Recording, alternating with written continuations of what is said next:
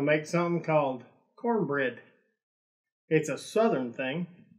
For some reason, it's hard to find it anywhere else in the world. It always seems like it's in the South. Even up here, I try to get self-rising cornmeal, and it's like, no, you can't get self-rising flour. You've got to do the math yourself, and I'm going to do it for you right now in case you get in a jam. Especially if you're in Western Canada, you're like, man, I want some southern food. Well, I'm going to show you how to do that. I'll tell you a little craziness to go along with it. Now, first and foremost, I'll tell you what ingredients we have here, okay?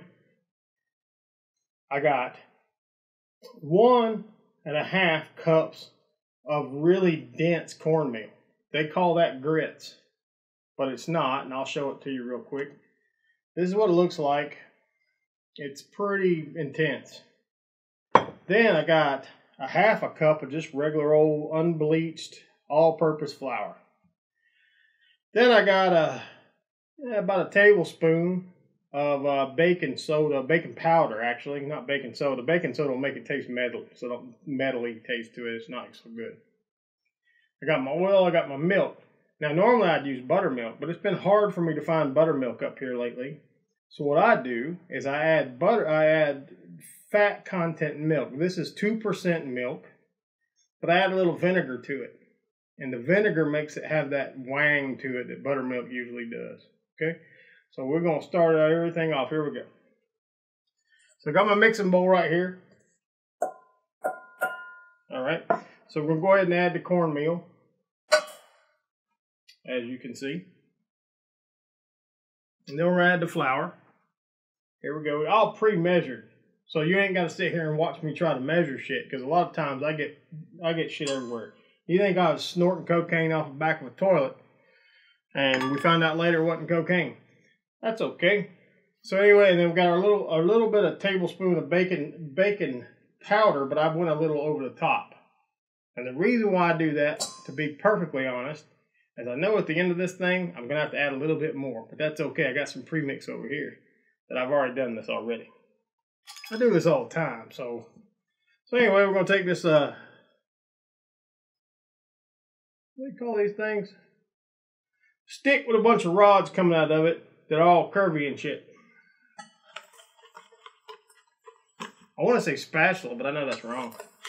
Anyway, mix it up real good.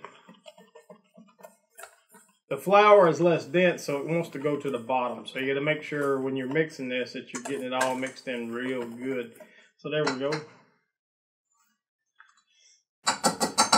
Now, because people think that cornbread is supposed to be sweet, this is our secret ingredient. Jif creamy peanut. Now, I'm just fucking with you. I ain't putting that shit in there. What the fuck is wrong with you? You put sugar in cornbread, there's something wrong with you.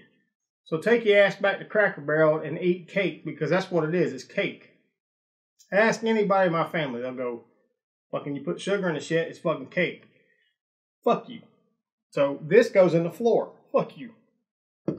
Then again, I like Jif peanut butter. Yeah. I got this Himalayan salt, as I said before. Somebody on a donkey mule packed this shit down from the highest reaches of the world. Yeah, probably not. Anyway, we're going to go at least 10. 2, 3, 4, 5, 6, 7, 8, 9, 10. And just go, you know, for the hell of it. 1, 2, 3, 4, 5, 6, 7, 8, 9, and 10. There we go. We got some good salt in that thing. And on the pepper side, we'll go 20. We'll actually go 15, and I'll lie and say it's 20. 1, 2, 3, 4, 5, 6, 10, 11, 12, 13, 14, 15, 16, 17, 18, 19, 20. And sing. Now, I'll show this to you. This is what you got going on. I'm going to mix that up really good, too. Now, when you're doing cornbread, it's 2 to 1. So you got 2 cups of material in here, essentially, and you're going to do 1 cup of liquid. Or 1 cup of milk-based stuff, right? Eggs or something different. So we're going to go ahead and add the milk. This is 1 cup of 2% milk. Go ahead and pour that in.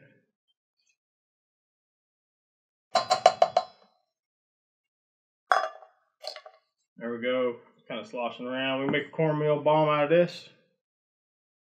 If you ever watch CSI, there's an episode about cornmeal bomb, actually. Then we have this thing called fat ass white boy vinegar or something. What do I call it? fat white ass vinegar.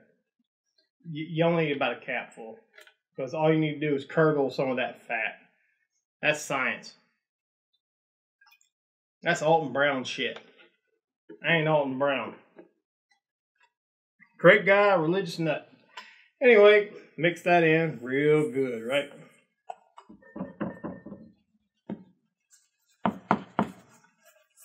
It's already gotten too dry, so I'm probably going to add a little bit more. So I'm thinking. But then again, that cornmeal soaks up the liquid. So now I've got this. A giant hush puppy entwined thing. One of them things. Well, so that's alright. Here we go. Sorry for the name recognition. Dairyland, 2%. Oh, should I measure it? No. But there we go. We'll put that in there, just enough to keep it going. There we go. And then I've got a third of a cup of canola oil. And the reason why I use canola oil is because it's got a higher smoke content. Now, I'd love to use olive oil because olive oil tastes better. But canola oil don't taste like shit. And it's made right down the street from where I'm at. And the funny thing about that is you can burn the piss out of that and it still won't smoke. So let's add that to it. That way we're going to get it nice and moist. We're going to add butter to it later. It's going to be all buttery and shit, right?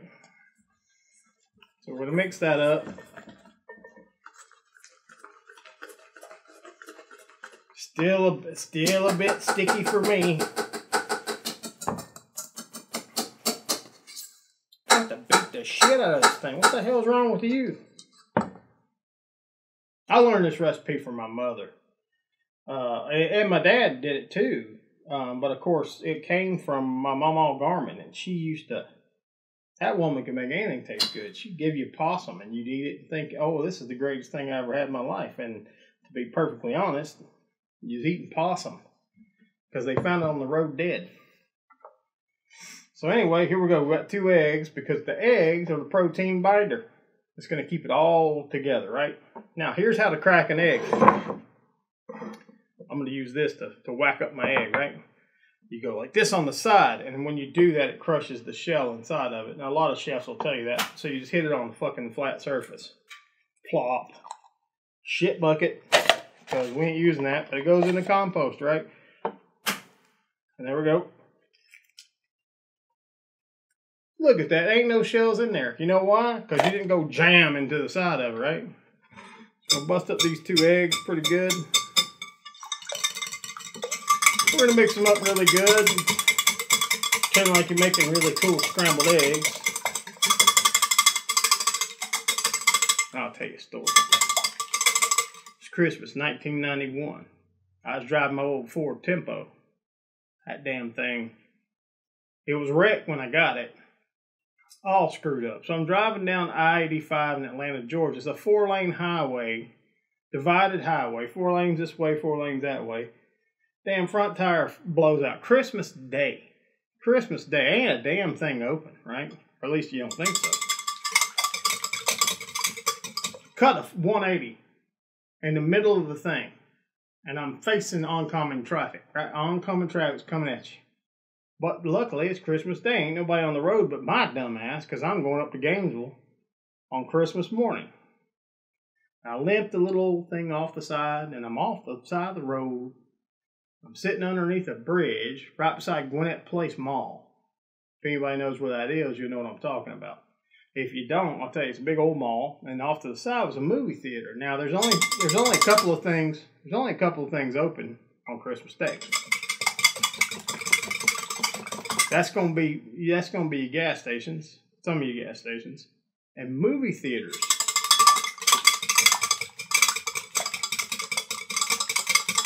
That's pretty good right there. I'll probably pour that in and start mixing that up. So anyway, I get out of the car. Kind of chilly, but in Georgia it don't really get that cold, so you don't have to worry too much. So I start walking. I try to climb a fence to get up to the upper bridge to go either to a gas station. So I call my dad. But this is 1991, so it's not like we had cell phones or the interwebs or smartphones or any of that shit. I barely had a pager. So what am I going to do? You can't make a pager page a page. It's kind of weird. So anyway, I fall when I'm trying to climb the thing. It rips the entire ass of my pants out from the back of my knee all the way up to my waistband. Rips my underwear, cuts my ass. My right side got a scar right now. I got blood all over me. Blood, ass, and shit. It's all Christmas Day. Bloody ass shit. I walked my ass about 2 miles to the movie theater to use a payphone. People staring at me like I was something out of a George Romero film. And I called my papa, called my dad and say, hey, can you come help me out now? This is what happened. And of course he was like, okay. And he showed up and helped me out. But I won't forget that because it's like he had to, not only did he show up and bring me an extra tire and help me fix it because I didn't have a spare. Poor. I'm a poor man, you know what I'm saying? So you already was using your spare because you already blown something else out. But the thing about it was, you didn't have no extra clothes. So he brought me an extra pair of pants and some underwear. And I had to wipe myself up with some napkins because I had blood everywhere. I didn't like bleed out, obviously. I'm still here, but still, it wasn't exactly fun. So it's Merry Christmas, 1991. It was great. And now we're making cornbread. All right, so we got this pretty liquefied. We got that egg in there, if you can see that. We'll look over here. So now it comes out of the whisk. Ooh, I figured out the name. Look at me, I'm learning. Hope you are too. It's a whisk. Paid some money for that son of a bitch. Anyway, it's liquid, right? It's moving around. Now, if you don't have a cast iron skillet, or at least multiple ones in your house, you're a fucking idiot. Because cast iron skillets are the way we cook food in the South and everywhere in the world. Now, you got a little sheen on there, but also I added a little bit more canola oil so my cornbread wouldn't stick. Now what we're going to do is we're going to take this mixture, and we're going to pour it in here like cake batter.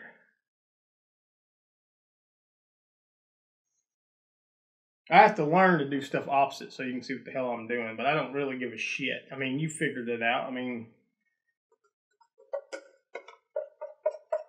no sugar, by the way. No fucking Jif peanut butter. I didn't put fucking M&Ms in it.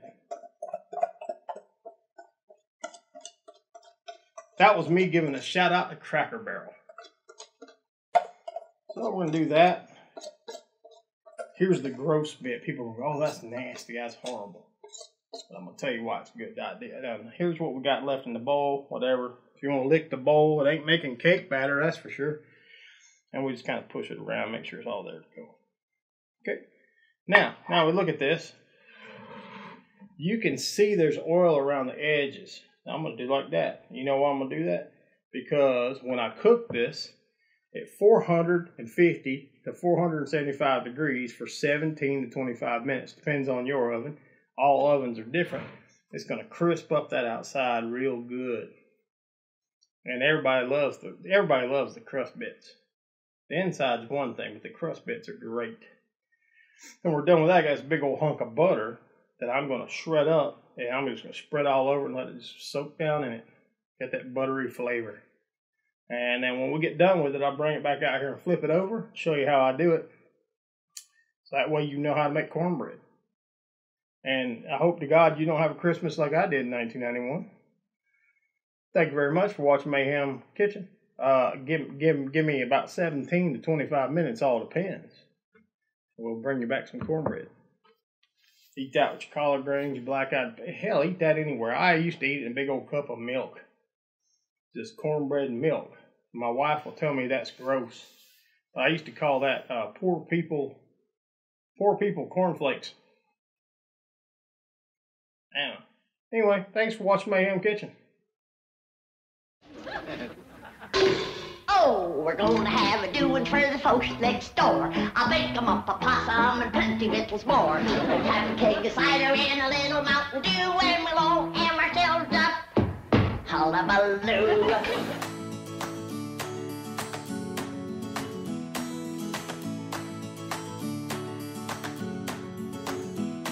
Hope you enjoyed this episode of Mayhem Kitchen.